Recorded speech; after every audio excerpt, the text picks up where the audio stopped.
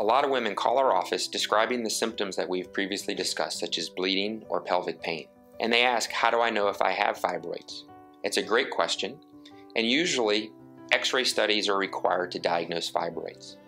The most common test is an ultrasound. A lot of gynecologists will have already ordered an ultrasound for you by the time you've called our center. That's perfect. That allows us to evaluate your ultrasound. Depending on a particular woman's ultrasounds and her symptoms, we may have to order an MRI to evaluate the fibroids more closely. MRIs can be important because they're more accurate and it gives us more information about the size of the fibroids as well as the location and the type of the fibroid. When contacting either the Fibroid Treatment Center or your gynecologist, it's not necessary to already have all of your imaging studies completed. You don't have to have an ultrasound or an MRI yet. We can decide at that time, either with our office or with your gynecologist, whether we should order an ultrasound or an MRI after your consultation.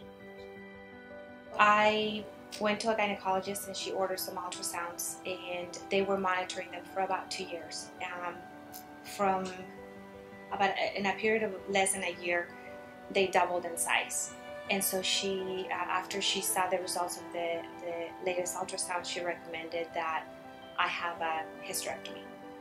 I first realized I had a fibroid because I had an MRI. I'm a runner and I went to an orthopedic surgeon and he said, oh, by the way, you have a fibroid, it's small, don't worry about it. So I didn't. And then I realized, well, gosh, maybe that had something to do with the bleeding getting heavier and heavier. So I went to my gynecologist and she said, sure enough, it's in your lining of my uterine. So that's why the bleeding was so heavy. But I waited a good year.